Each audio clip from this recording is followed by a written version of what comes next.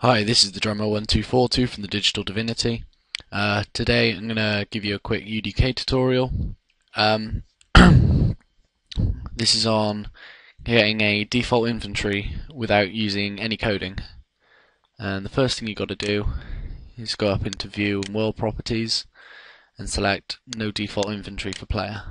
And I put it on UT Deathmatch.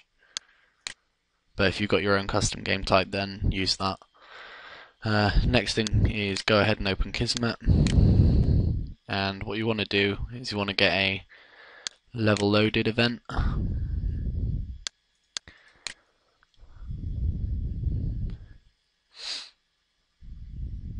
and you also want to try and get a, if I can find it,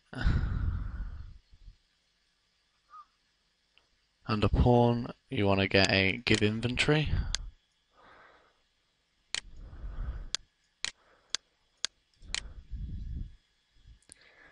Under miscellaneous, get a delay,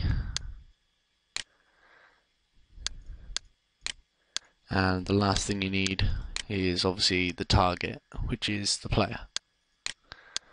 You can set this to all players depending on what you want to do, but I'm going to set it to player index 0 for now.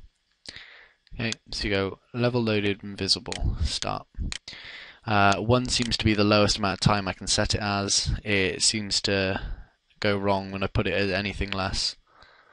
Then once that's finished, give inventory. Okay, you want it to clear the existing and force replace.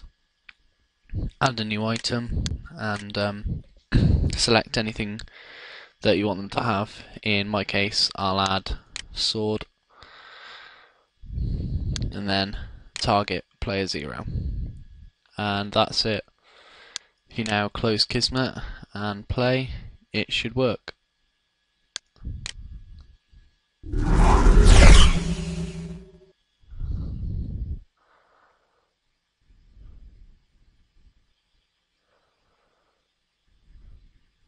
Okay. Thanks for watching. Stay tuned for more videos.